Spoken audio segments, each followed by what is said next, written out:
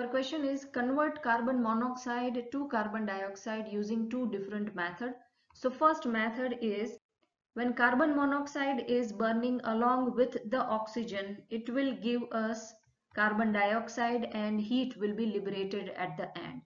Then second method is when carbon monoxide is reacting with steam at 450 degrees Celsius along with Fe2O3, we will get carbon dioxide and hydrogen.